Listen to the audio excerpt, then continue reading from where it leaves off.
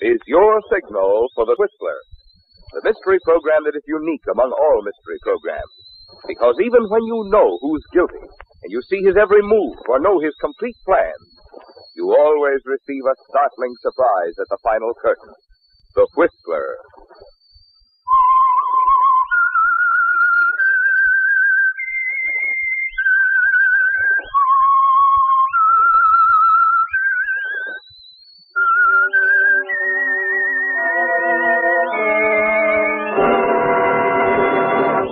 I am the Whistler, and I know many things, for I walk by night. I know many strange tales hidden in the hearts of men and women who have stepped into the shadows. Yes, I know the nameless terrors of which they dare not speak. And now the Whistler's strange story. Man on the Roof. Eddie Welch was a young man who enjoyed his work. Yes, he loved every moment of it, as he sat before the microphone in the booth high on the roof of Crandall's department store, his voice booming out over the public address system, directing the attendants, the movement of the automobiles in the parking area below. 2 spaces in aisle 4, 1 in aisle 5, aisle 6 is full, 3 spaces in aisle 7, 4 against the wall. Number 1, keep the driveway clear. Clear the driveway. Yes, it pleased Eddie to run the lot from his lofty perch on the roof of the department store. Pleased him to see the movement of the traffic below respond instantly to the sound of his voice. But though he liked it here on the roof, Eddie had made up his mind a long time ago he'd leave this job when the right opportunity came along, something worthy of his talent. He wasn't quite certain just what it would be, a break, a lucky chance. But it would come sooner or later. So Eddie Welch waited. And that break finally came late one afternoon. Aisle 1, 2, 4, 6, and 8, full. 2 spaces in aisle 3, 1 in aisle 5, 4 in aisle 7, 1 against the wall. Plenty of room in the overflow. Hello. All right if I come in? Well. Sure, come in. I haven't seen you around the store before. I'm new. The latest addition to the glassware department. Well, I ought to get around more. If you'll stop leering at me for just a moment, I have a message from Garcia. Peggy Garcia, that is. Peggy? Oh, yeah. It's about a date tonight. Something came up, said to tell you she can't make it. Can't, huh? Well, I didn't really think she would anyway. So, I'm a free man tonight. That is, unless you... Oh, hold it. Gee, you get ideas fast. Anything wrong in my asking you for a date? Oh, I might be booked for the evening. Okay. Suppose I stop by glassware, say closing time, and check with you. Well, what about Peggy? Won't she be... She has no strings on little Eddie. No strings at all. Besides, baby, she's engaged. Didn't you know? Oh, I see. Check with you later. Check with me later.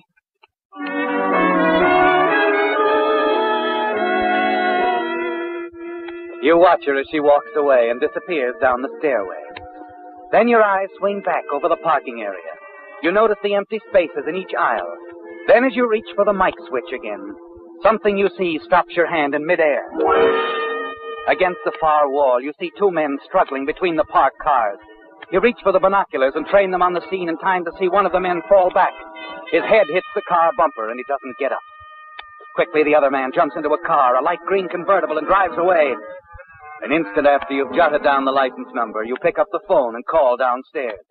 Operator. Now, this is Eddie Welch on the roof. Look, get one of the store cops out to the parking lot right away. What's wrong? There's a man stretched out on the ground near the back wall. I think he needs help.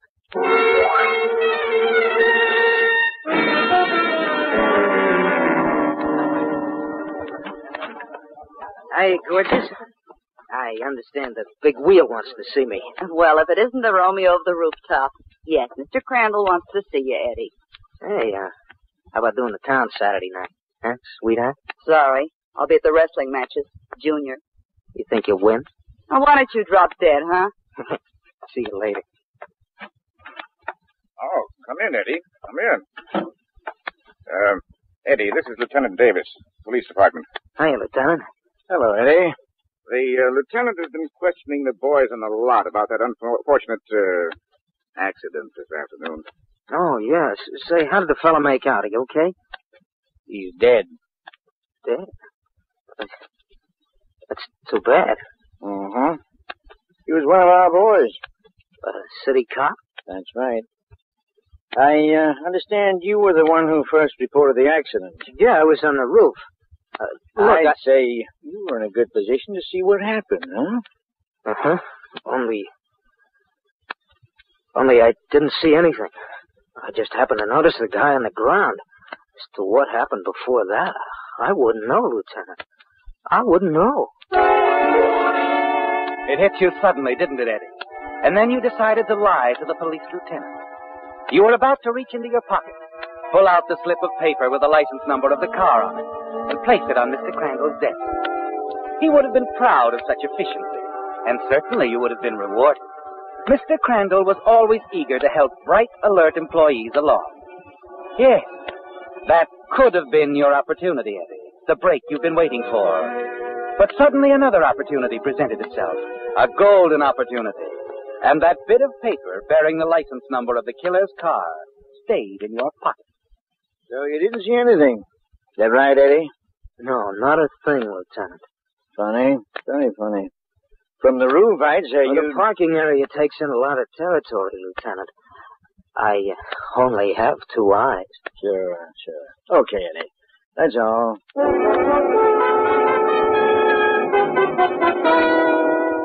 You're excited, aren't you, Eddie, as you leave Mr. Crandall's office, anxious to make plans. You tell yourself you've got to move cautiously. Think it all over very carefully. Your first problem is to contact the driver of that new, expensive-looking green convertible. You think about it for a long time, and it's still on your mind the following day during your lunch hour as you walk across the parking lot with Joan, the girl you met on the roof. Eddie, what are those fellas doing? Huh? Over there. They seem to be taking down the license numbers. Oh, that's right. You knew you. They work for the store. Check the license numbers with the Motor Vehicle Bureau. Find out who the car owners are. Well, what's the idea? A survey of some kind. Find out where the customers come from. Help select the districts their advertising seems to pull the heaviest. Well, what's the matter? Nothing. Look, Joan, why don't you run on ahead? I want to talk to one of the boys. Okay. See you later. Thanks for the lunch. Hi, guys. Oh, hello, Eddie. How's the boy? Fine. Hey, look, do me a favor, huh? I get a license number. I'd like to slip into that list. Check it for me. Oh? That's, well, as a babe who comes in here regularly, I got to talking to her a couple of times. Very friendly type and very cute. Oh, I get it.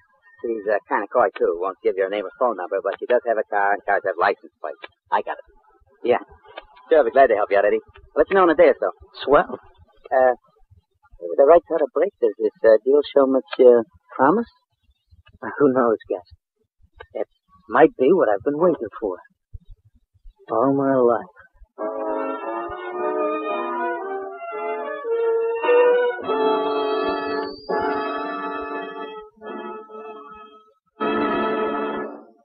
With the prologue of Man on the Roof, another strange story by The Whistler. And now, back to The Whistler.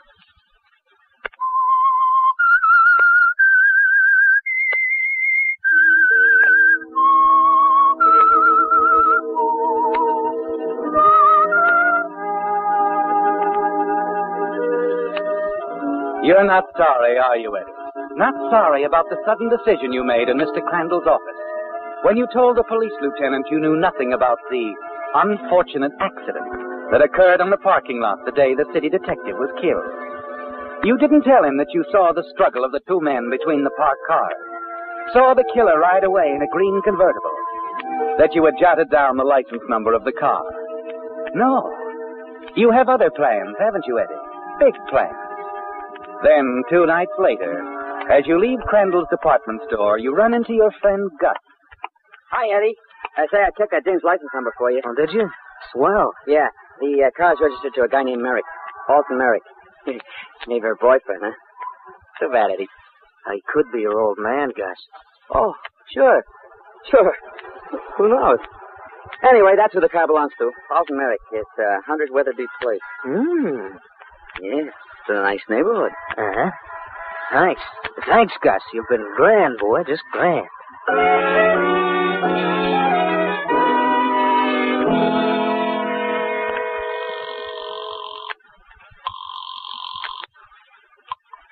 Hello? Mr. Merrick? Alton Merrick? Yes. Who's this? The name isn't important. I'm just a guy who happened to be around Crandall's department store the day that city cop was killed. Still on the line, Mr. Merrick? Yes. I thought maybe I could do you a big favor. Like keeping my trap shut. You follow me? I don't know what you're talking about. Okay, suppose you come around to the Blue Hat Bar tomorrow night, 8 o'clock. I'll be waiting. Why should I come? Be there, pal. The Blue Hat, 8 o'clock. And wear that same checked coat you had on the other day, huh?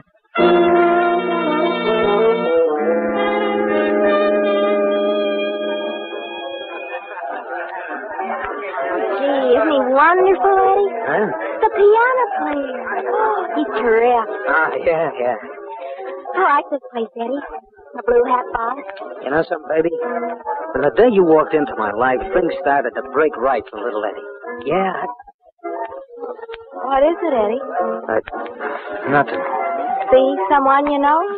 No, nobody. The seat taken. No, it isn't. Here, I'll take my hat. Thanks. Bartender. Come on, let's go, baby. You're leaving already, Eddie? Yeah, I've seen all I wanted with this place. Come on, let's breeze. Okay.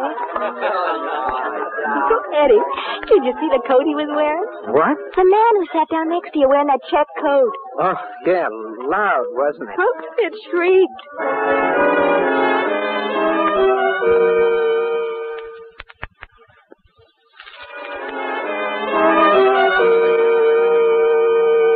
As you make your way out of the bar, the panic that swept over you a minute ago has left now, hasn't it, Eddie? For a moment you were frightened when you saw him walking towards you. Merrick, the man in the checkered coat. For an instant your heart seemed to stop beating as he spoke to you. Then you realized he couldn't possibly know you were the voice on the telephone. That now you knew what he looked like. And that's all you wanted to find out for the present. As you take Joan back to her home, his face flashes before your mind, a cold, hard, brooding face, square jaw, dark, heavy eyebrows. A cruel face, isn't it, Eddie? And you realize you're going to have to be extremely careful dealing with this man, Merrick.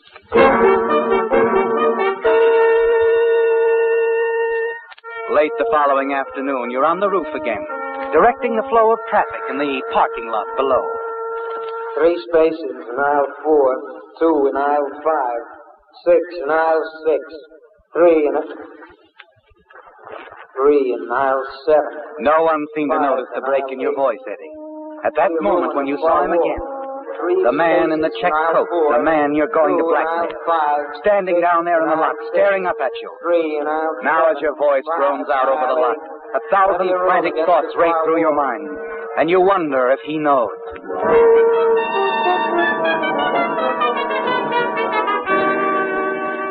Then shortly before closing time, you see Merrick again. You're talking to Joan on the main floor, when suddenly you're no longer aware of what she's saying. Eddie, what's the matter with you? I thought we were talking. Huh? I said I thought we were talking. Oh, yeah. Sorry, I got sidetracked. You're still that way. Why the sudden interest in our store detective? That's the guy with him that interests me. The guy in the checked coat. Oh? Oh, he's gone now. As I was saying. Say it later, will you, baby? I want to ask Ben something. Okay. See ya. How's business, Ben? Oh, hello, Eddie. Business? Oh, it's picking up with me, picking up. Especially around this time of the year. Yeah, all they need is somebody to watch you. Cute kid. Hey, who was your pal there a few minutes ago? Pal?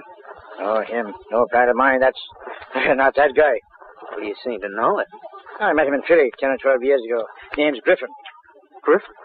Yeah, we worked the same store. Then he branched out. After that, I lost track of him. What do you mean, branched out? He opened his own office, but he turned out to be a private eye. Odd detective jobs for hire. You've heard of the type. Sure, on the radio. Not quite. This is a bad boy, Eddie. Real bad. Anything for $1. Sounds familiar. Huh? Oh, yeah. Yeah, I suppose there's guys like that.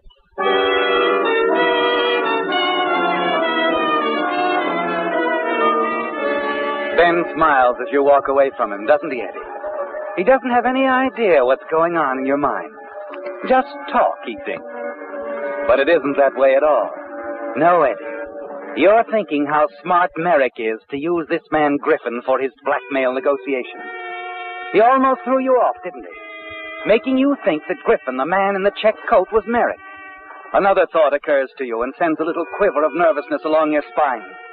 Merrick must know for certain that you are his blackmailer, Eddie. Yes. And the knowledge could be disturbing enough to make him want to push you off the roof someday.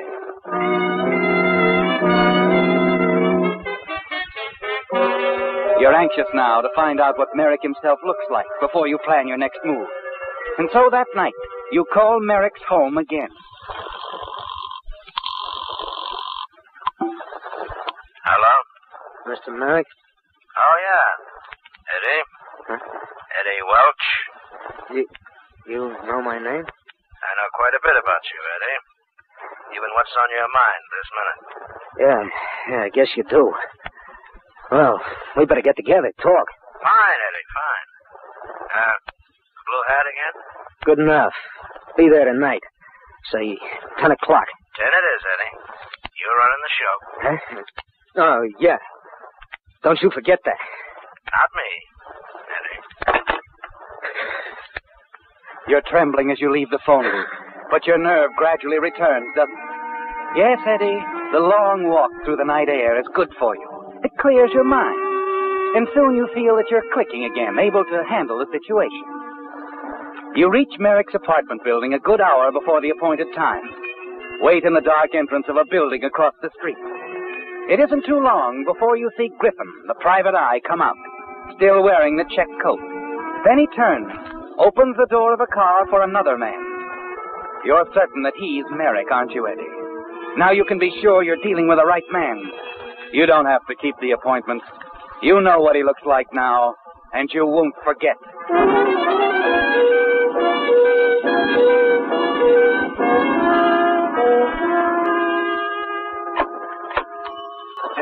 Another day, Eddie. Yeah, that's right, Al.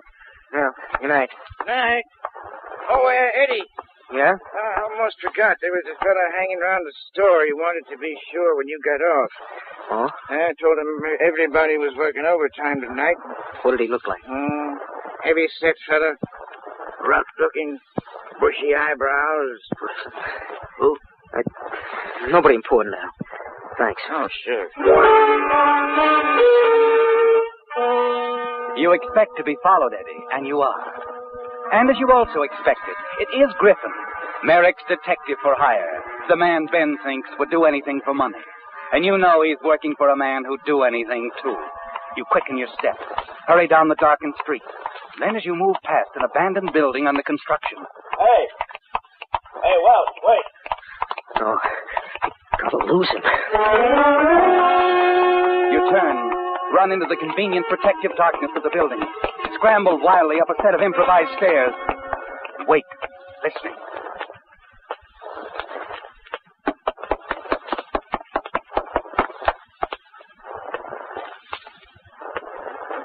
You start forward again frantically, take another flight of stairs and leaping strides to the 5th floor. At the top, you freeze, almost paralyzed with fright. The wall at the outer edge of the landing hasn't been put up yet, and you almost stepped off into space to a 5-story fall to the street. Griffin, he's still coming. Okay, brother, you're asking for it. You press back into the shadows. Wait quietly, grimly. But he's slowing up, Eddie, moving cautiously.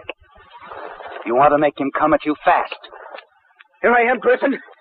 Come and get me. I'll catch you, little blackmailer.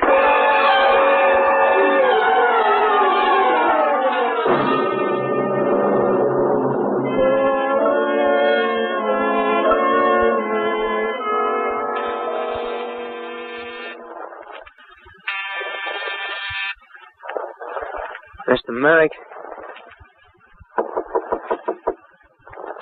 Mr. Merrick, open up.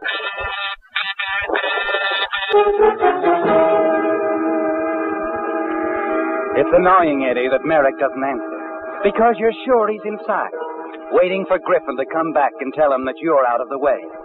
Then from a sound down the hall, you're aware of an elevator stopping at Merrick's floor. You duck back out of sight. Wait nervously until you see who it is that stepped out of the elevator. Merrick. You recognize him, don't you, Eddie? It's the same man you saw with Griffin last night. Hello, Mr. Merrick. What? I don't believe I've had the pleasure. It isn't going to be any pleasure, Mr. Merrick. You've been pretty slick up to now. You and Griffin. But not slick enough. I'm Eddie Welch.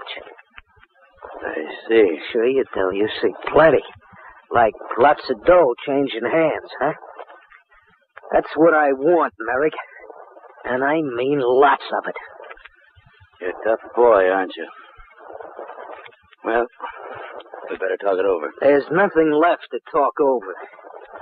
Griffin's dead. What? An accident.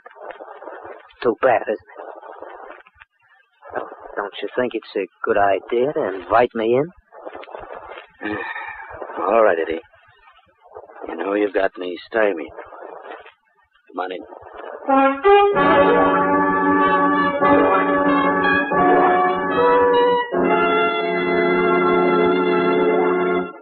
The Whistler will return in just a moment with the strange ending to tonight's story. And now back to the Whistler. You knew it all the time, didn't you, Eddie? Knew that someday that golden opportunity would present itself. You were waiting for it, and you'd be sitting on top of the world. Then it came suddenly. Remember, Eddie, that day at the parking lot of Crandall's department store, when you saw the struggle of the two men between the parked cars, saw the killer race away in the green convertible. It was a smart move, wasn't it? Taking down the license number of the car. And a smarter move on your part not to tell the police about it. And now the killer, a man named Alton Merrick, is at your mercy. And as you sit in his apartment, facing the tall, cold-eyed man, you're waiting to discuss the financial arrangement. You know, Merrick, that was kind of cute of you, sending Griffin around to keep your appointments with me, wearing that checked coat of yours. Got the same bill, too. At the start, I really thought he was you, Merrick. Didn't know what you looked like until last night when I saw the two of you leave the building. Mm-hmm. You know, sending him around to knock me off wasn't such a good idea, Merrick. Not for your pal Griffin. He, wasn't very smart. You took care of him, huh? Let's say he'd still be here if he hadn't chased me into an empty building. You're a pretty smart boy, aren't you, Eddie? Smart enough to tell the police I saw a gent named Alton Merrick kill that city cop in a fight in a parking lot. Unless Mr. Merrick makes it worth my while to forget it. Got it all figured out, Uh-huh. You're wrong about one thing, Eddie. I didn't send Griffin around to see you. You see, I've been trying to get Griffin myself for a long time. That's why I came here last night, and you saw me with him. We had a lot of things to talk about. Like what? You see, Eddie, my name isn't Merrick. That was Griffin's real name. Griffin and Merrick were one and the same guy. Same guy? But you... My name's Kincaid. Lieutenant Kincaid, Los Angeles Police. I'm very glad to meet you, Eddie. Very glad.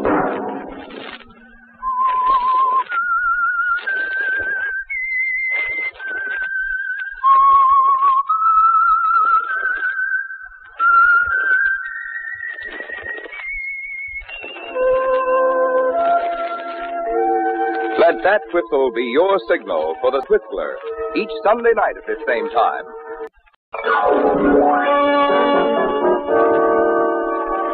Featured in tonight's story were Tom Holland, Lorette Bilbrant, and William Conrad.